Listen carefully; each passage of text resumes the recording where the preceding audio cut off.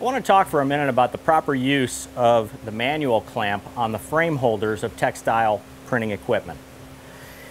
In this case, we have a diamond back press with side clamp frame holders.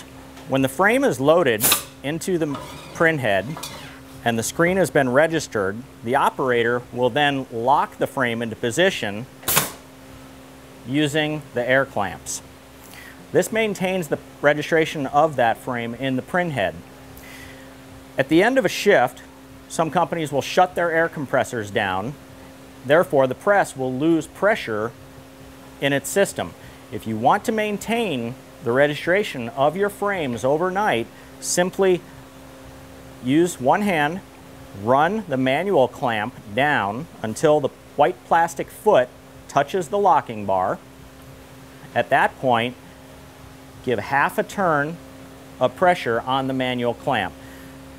You can do this for the side frame holders on Diamondback presses or the front and rear frame holders on our other models. Don't exceed half a turn of pressure. The frame isn't going anywhere. Any more pressure than a half a turn will simply lead to the deformation of these frame holders and breakage.